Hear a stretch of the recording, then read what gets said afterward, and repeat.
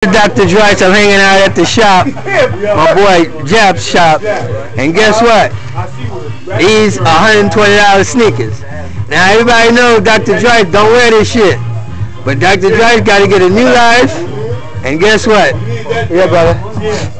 So now I got some Timbs, but the problem with the Timbs is that the soles are hollow, and these cheap $20 Ranger boots I got right here, the soles are solid. So I'm going to spend $50 on this. Alright? Now as you can see, Dr. Drice can speak Ebonics. Okay? That makes it my 6th language. Now I'd like just a little bit of respect. Sarge came in here, you know, and I'm like, I think I got to start calling Cadence. Oh, diddly bop, wish I was back on the block with some Air Jordans. Oh, these are what, Air Nikes or what? They Nikes, okay, so these are Air Nikes, okay. Okay. I don't know everything, I'm still learning, okay? French green card guy, je suis haïtien, je parle français. Mais j'avais des bonnes et des gens là-haut, et ces personnes-là parlent créole. That's the difference between the French Haitians and the Creole Haitians. What? Nikes. This is my first pair. I haven't worn a pair of sneakers in, I don't know, 25 so years, and I'm actually buying a $120 pair of sneakers. That is just freaking crazy, but I gotta do that shit. Why? Dr. Drice wants his life back.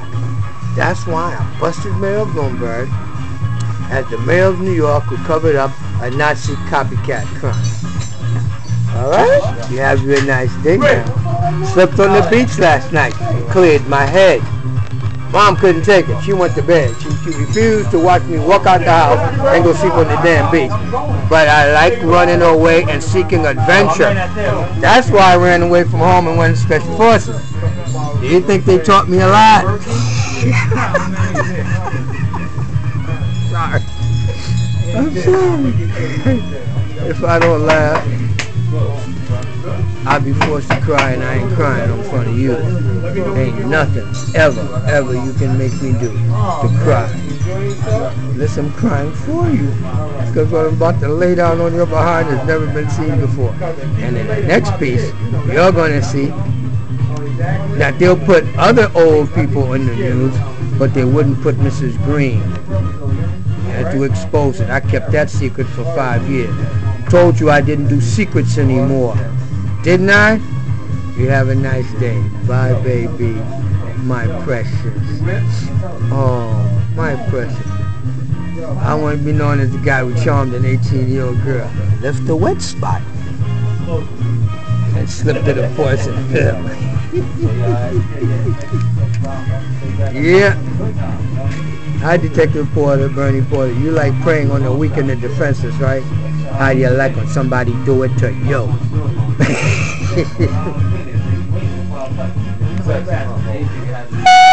Woo! Nice! Bye.